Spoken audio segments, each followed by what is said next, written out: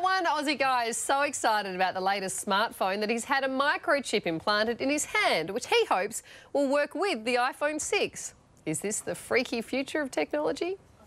When you embrace technology before the rest of the world, you're called an early adopter. But when you get technology implanted under your skin, the phrase is freaky robot guy. But Ben Slater isn't just any freaky robot guy. He's trying to have a conversation about technology. Trouble is, he's doing it by inserting things into his body.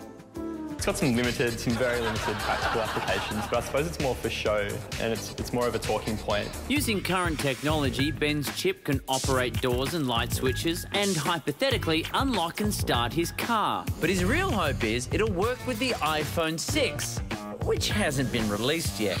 That's generally how these things work. Someone pushes the boundaries, someone tries something weird.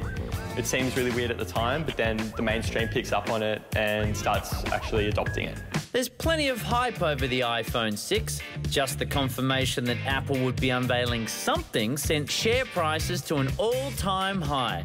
But lining up is one thing, turning into a cyborg is another. I mean, I think my iPhone's pretty nifty, but you won't catch me injecting it into my flesh.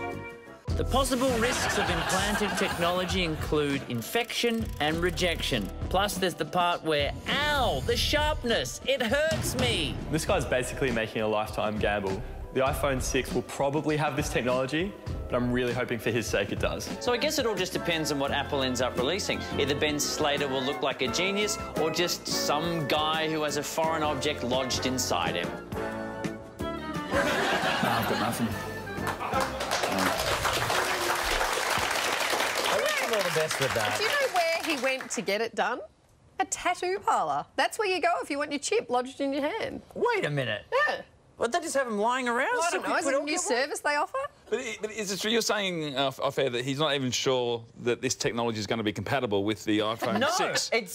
No, he's predicting. You know, I think the battery life in that will last longer than it will in his phone, so that's got to sync up. But yeah, it's all fingers crossed for him, if he could cross his fingers anymore, but I don't know if he can. But if you think about, I mean, it's pretty gross. I mean, women get like implant, I think it is, to stop getting pregnant and stuff, and you insert that inside your skin. I mean, you're just inserting something in that's, you know. Well, I think with that he won't be meeting any women, to be honest. So, I reckon he could be onto something. I think the problem is every time he goes to scratch his ear, it'll go...